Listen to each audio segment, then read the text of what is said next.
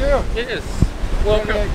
Welcome to Pickaway. Yeah, thank you. Another stunning day in the Eastern Bay of Plenty. Beach. It's beautiful, right? Yeah. Really excited to learn a bit more about Kontiki fishing today. Okay. So yeah, we're here to do some Kontiki fishing.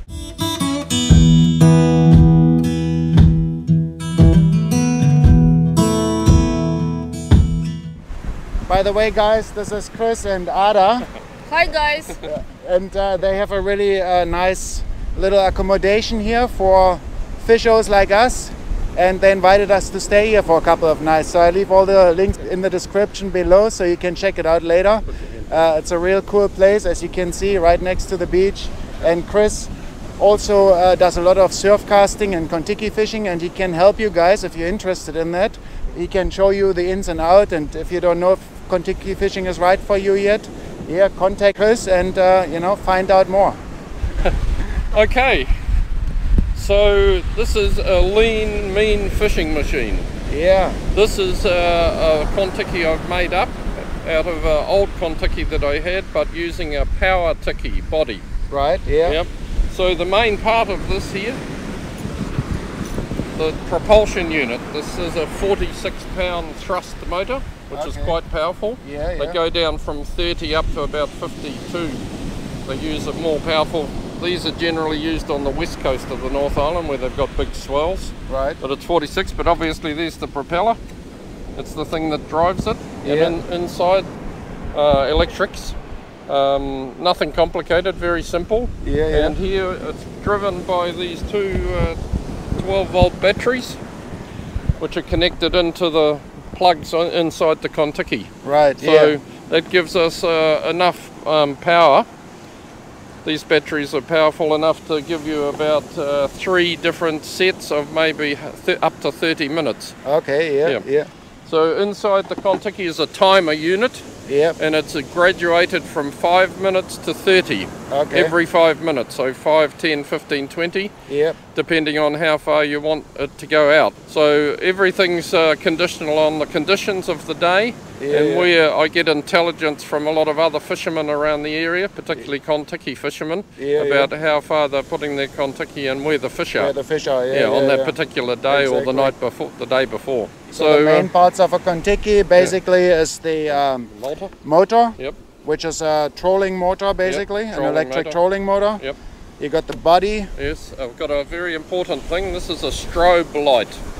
So this goes off in the dark, and it's very useful for finding seeing how far out the Kontiki is during the night. This one here is flashes green and red, so you can see it for quite a few kilometers out to sea. Very strong light.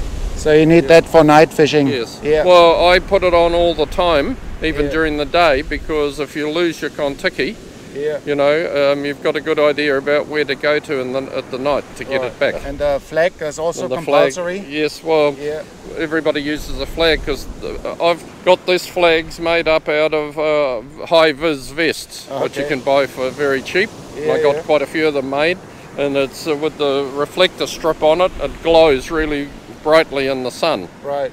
Sunlight, so you can see it from a long way. Because that's important for boating and stuff. Yes. When boats come past, so they see your Kontiki from a distance and know it's there. Another important thing is on a Kontiki you always have to leave your phone number, right? Yes, in case absolutely. In case it gets lost or someone finds it, then you want the phone number or contact details on there so people can return it. Some people put them inside the hatch rather than inside here with the batteries, but you can do both if you like. Yeah. And then a Kontiki has basically a hatch here, and on this hatch, that's where the battery goes? Yes, batteries, yep. And you're using even a lithium battery for this one? Yes, a lithium and a lead together. But it doesn't matter, I mean they come with 2 lead batteries. Yeah. But I use lithium to give me a longer run. Yeah, okay. More sustainability. So the first thing to start with Kontiki fishing, the night before you charge up all the batteries? Yes. So you get everything ready to go then?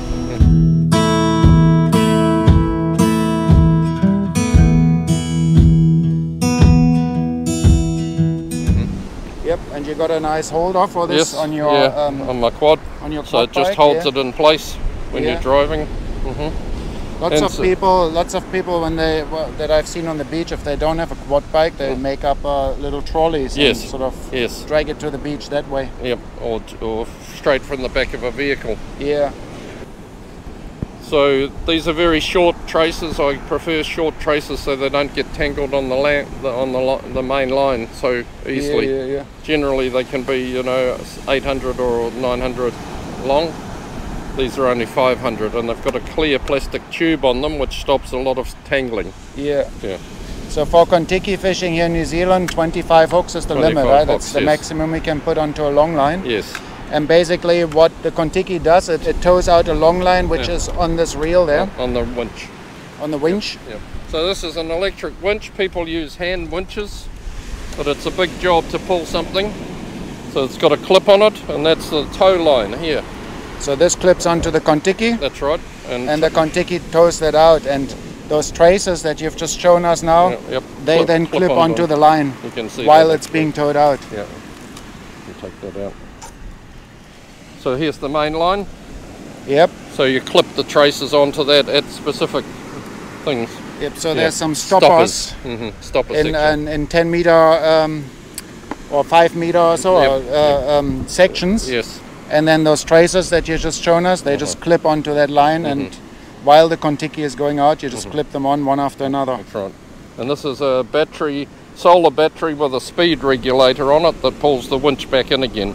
Yeah. So this winch has got generally people have about 2,000 meters of line. Okay, yeah.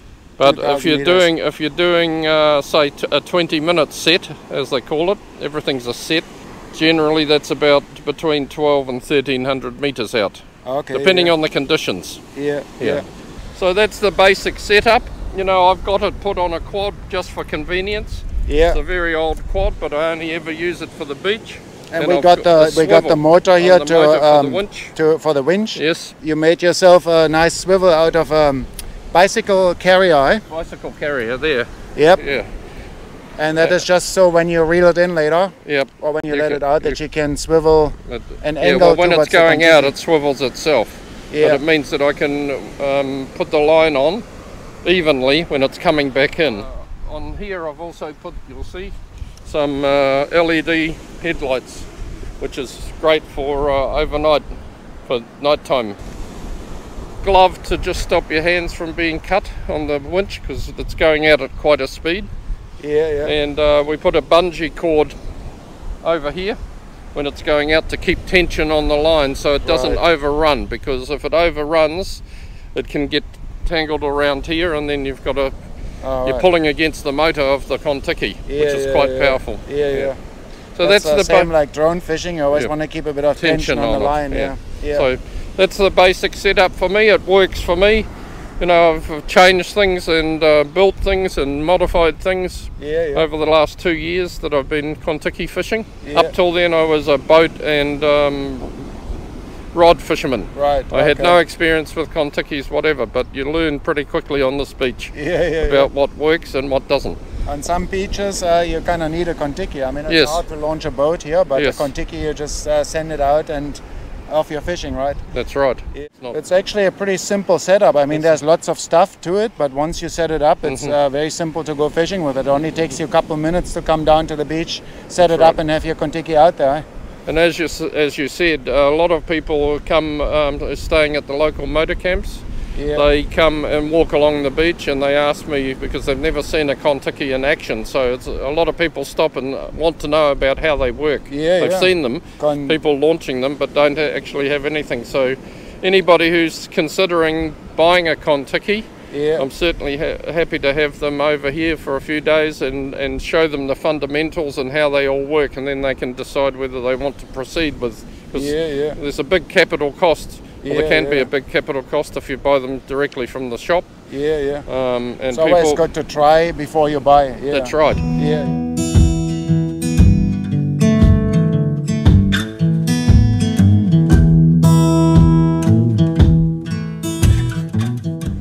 So we're gonna set up the Kontiki in the evening. Well, we're gonna take it out maybe 1 or 2 times, and yes. see what we can catch. Also gonna do a bit of drone fishing at the same time and a bit of surf casting, see what we can catch. The fishing has been pretty slow here, right? It has been slow, yes. It's not the best time of the year that we're here at the moment. We'll see if we can catch something anyhow.